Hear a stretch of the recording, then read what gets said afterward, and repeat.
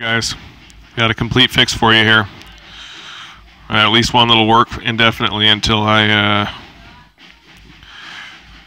get you set up with a better image. Okay, so we just started in attract mode. Okay, I'm gonna boot into emulation station, so immediately just hit escape. Sorry. Yes.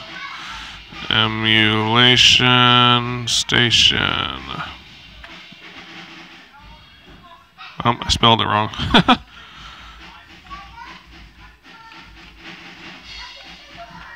Alright.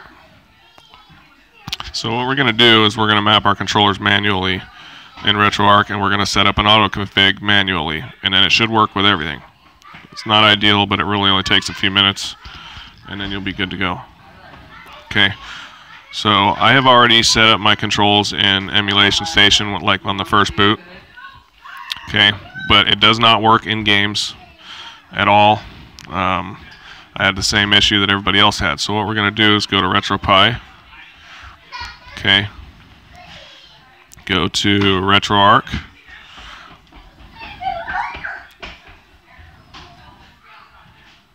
Bingo. Okay, so first thing we're going to do, we're going to go to settings, then we're going to go to configuration. Okay, save configuration on exit. On. Okay, now you're using your keyboard for everything here. Alright, so it'll either be enter or it'll be X to select that. And Z is to go back, I believe. Oh, it's not working. It will work for you. It's not working for me because I had to fix mine. I lost my configuration file and I had to steal Ray's. So Z will be back for you. Let's see if I can figure out what back is. Dang it, that's escape. Alright, no big deal. It's going to make it a little bit of a pain, but... So stay right where you're at. I'm just going to go back to where you are. Now, I set it to save on exit, so that's good. Now we're going to go to settings, okay, input, okay, user 1 hotkey binds. Now you're using X to select these probably. If it's not X, it's going to be enter. Okay, user 1 input binds, okay, SciTech P880, that's what I'm using. It's a retro pad, whatever, it doesn't make a difference. I'm going to go down here to user 1 B button. It's telling you it's the one, it's the down. Okay, so it's this one right here. Now I'll tell you from experience the RetroArch is completely backwards between B and A. So you're going to actually hit this one. This one right here. What would normally be your B button. Okay, so hit X, then hit your B button, then you're going to go down, hit X, then you're going to hit your Y button. Go down, hit X, hit the button you want for select. Go down, hit X, the button you want for start. Okay.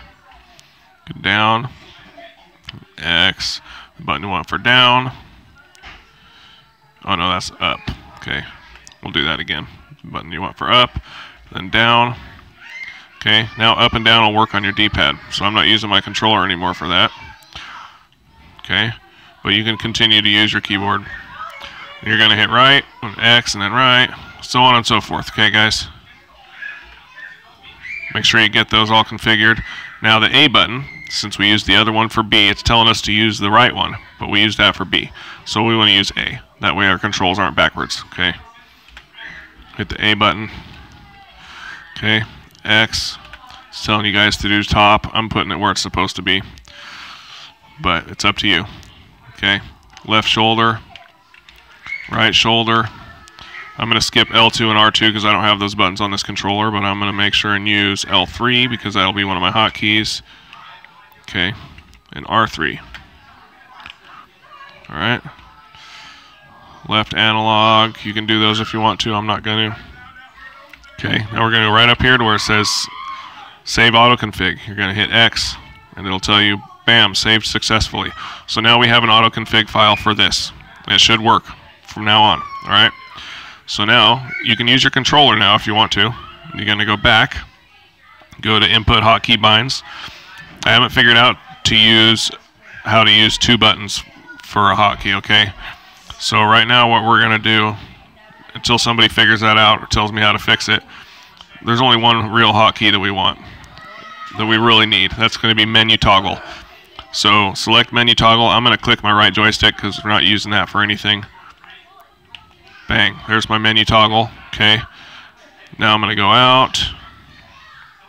Auto config enabled. Make sure that says that. Okay. I'm going to double check and make sure my configuration. See, it didn't. Okay. Now it's on save on exit. Okay. We're going to go back one more time and go to this configuration and click save current configuration. Okay. That'll save all your settings that we just set up, plus your auto config. Okay, then you're going to go to quit RetroArch. We're done. Your controller's set up. Now, if you have a second controller, you're going to have to go into user 2 input binds and do the exact same thing. All right. So now I'll prove it. I'm going to go to a game. Nintendo. Who cares? It don't matter. Okay. Now it's going to say configured in port 0 instead of saying not configured. All right. So my controller is good to go.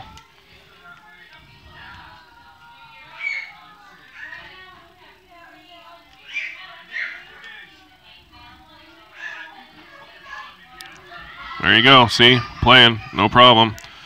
Absolutely no problem. Hopefully this works out for you guys. Actually, I mean, if you do it right, I know it will. Just follow the instructions. And then in the future, I'll try and get one out that just automatically works correct for people.